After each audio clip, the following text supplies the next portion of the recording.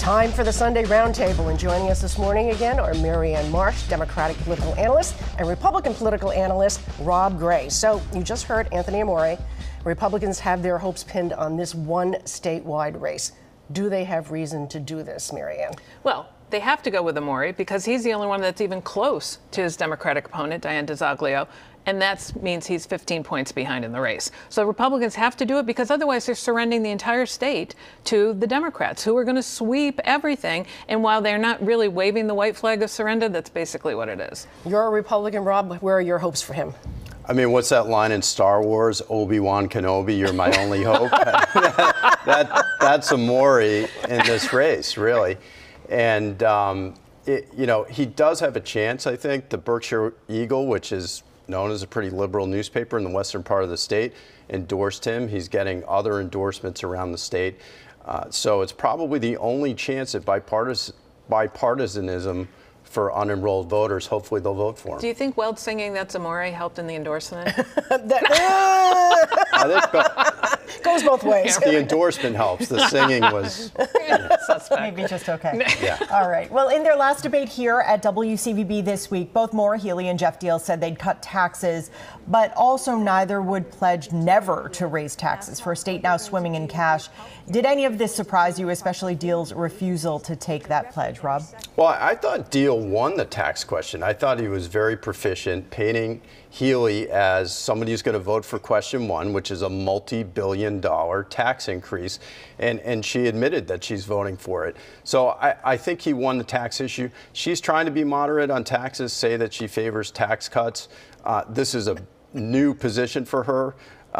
She has a very progressive record and supports higher spending. So I think Deal is right to question it, and voters are right to question it. Marianne, we did hear Maura Healey dropping Governor Baker's name quite a bit last night. She did, but I think the hint is in the question, which is swimming in cash. Well, that might be true today. That doesn't mean it's going to be true tomorrow. Hasn't been true in the past, may not be true in the future. So smart not to take the pledge, especially when you're looking at the headwinds that this country and this state are facing because of a global economic challenge, what's going on in the world, and Republicans threatening if they get back into office in Washington, they're going to do to the United States in this state what Liz Truss did to the UK, tank the economy, wipe out everything, irresponsible, cut Social Security and Medicare. That was a very prudent stand to take. Although Amore did say, not Amore, Deal, I'm getting all my candidates mixed up. Deal did say last night that he could not foresee circumstances where he would ever have to raise taxes. He didn't say he would never cut taxes. It's a minor little...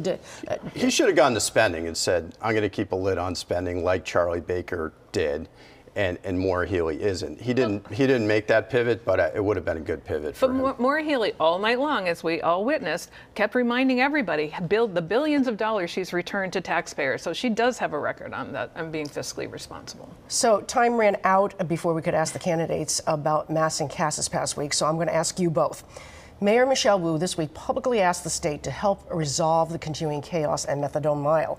Which candidate is more likely to provide the 1,000 units of housing outside of Boston that she wants, Marianne? Well, first, it's not a surprise. Michelle Wu talked about this approach during her campaign for mayor. So that's not a surprise. Maura Healey obviously will do it. Maura Healey has a regional approach to housing and transportation, and you could see where Kim Driscoll could work with mayors around the state, outside of Boston, Central Mass, even maybe Western Mass, to spread some housing around and try to do this, because Michelle Wu's helped hundreds and hundreds of people who've been replaced by hundreds and hundreds of people more. That's the problem. Can you see Deal agreeing to help her out with that? I don't see either candidate doing that. Let's look at why are they coming to Boston, Mayor Wu. They're coming to Boston because you're giving them free meth pipes and free needles among all these other services. And nobody's cracking down on the crime that is occurring there. So I think the solution is not housing in other cities.